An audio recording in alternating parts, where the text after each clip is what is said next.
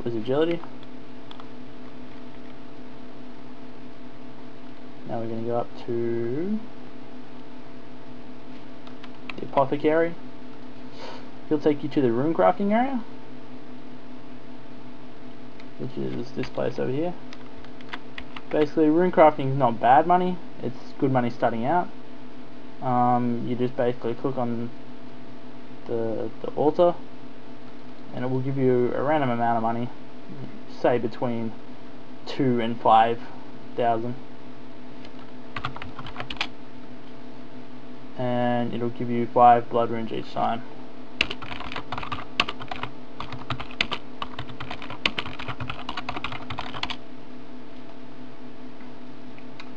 And that's about it. So we're going to go back to home.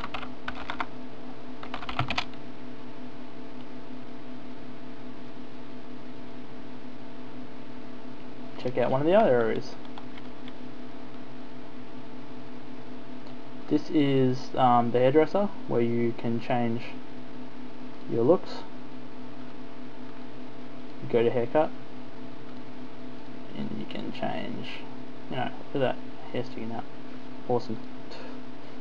That's me. You can just, you know, change your facial features, male, female, you know, different clothes and stuff. Okay, these 3 people here. Actually, we'll come back to those after the skills. So, this guy here, he'll take you to the Slayer area. Don't kill the bug thing over in the corner there. These gargoyles, usually the best method to get Slayer is to bring prayer pots, protect from melee, just, you know, nail them down. Level 88 Slayer, I've been working on it. I'm getting there, trying to get to 99.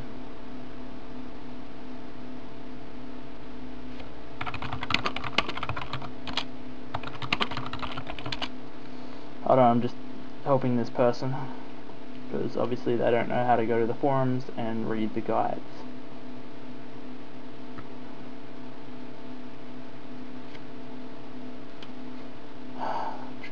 I'm just going to look up the item ID. Okay, they've left. Obviously I'm not going to look it up for them. Okay, we're going home now.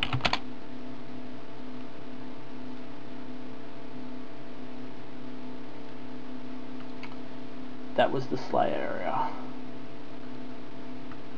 We'll go on to now. Okay, so typing commands will bring up a list of commands that you can have. Reset is when you've got experience on a skill that you don't want. That will cost you 5 mil per skill. You have to take your armor off also to reset it. Guides, I've already said that. No XP, that's when you're like, you know, don't want any more experience on a skill, so you turn it off while you're training. Marks, I think that'll check how many black marks you have. The add XP we've already explained. The leave chan, I think that's for some channel thing, that's all stuff. Alk, that's how you get the magic. If you type that, just there, then you drink the chalices until you get to 25 magic, then use rock tellies until you can use Camelot teleports, then use a Drugan, I think that's how you pronounce it, teleports until 99. It doesn't really take long, a couple of hours. Kills will tell you how many kills you have. Sell, it's the same as the buy option with the, you know, the sell item ID amount. Check total will check how much money you have. Empty will clear anything in your inventory. Backup will make sure that your account is saved in a different place. It usually auto backs up, but it's good to do that also to save your account.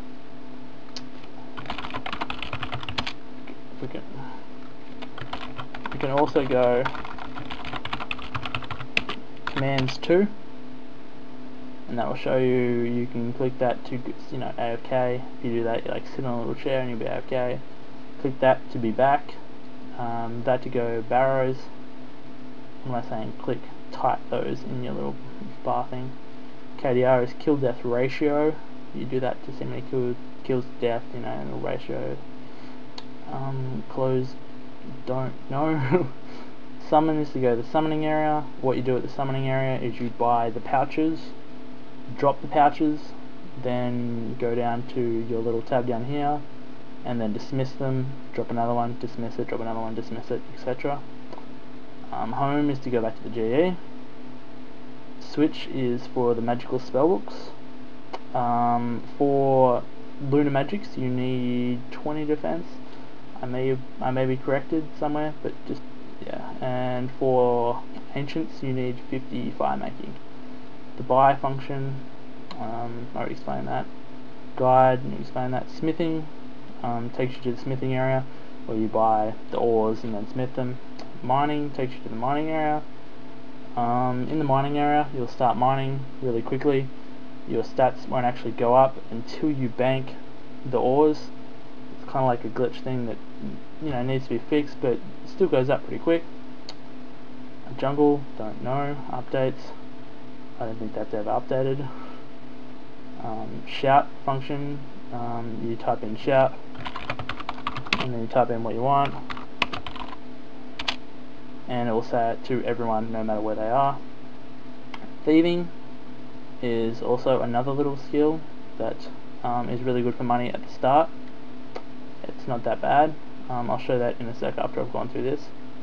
That one you go to Bounty Hunter, which is a place where you'll get full drops instead of the randomized drops. The password, you can change your password and stuff, but I don't know if you want to. Okay, we're going to go thieving.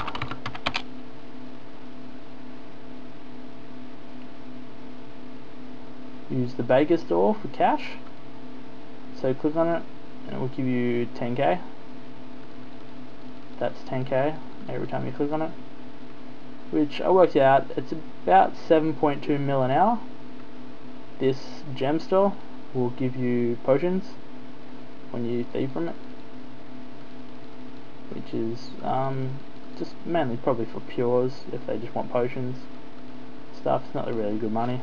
Okay, we can go home.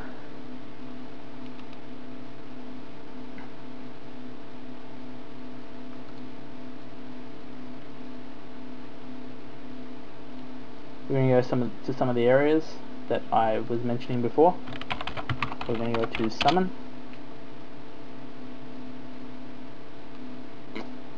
What you do is you go to this dude, talk to him, don't trade, just talk. And I think you start out with either a Dreadfowl or the Spirit Wolf, and what you do is you just drop it, it'll summon it, go over here, dismiss now, gets rid of it, and then you drop another one, go down here, dismiss now, just keep doing that and you'll go up levels. Recharge your points there if you want. Next one we're going to go to is smithing.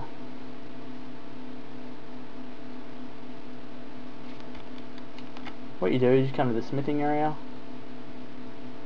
you go over here and you talk to him, and I actually worked out that if you want to, you could just buy one tin ore and put it down the bottom and buy the rest in copper.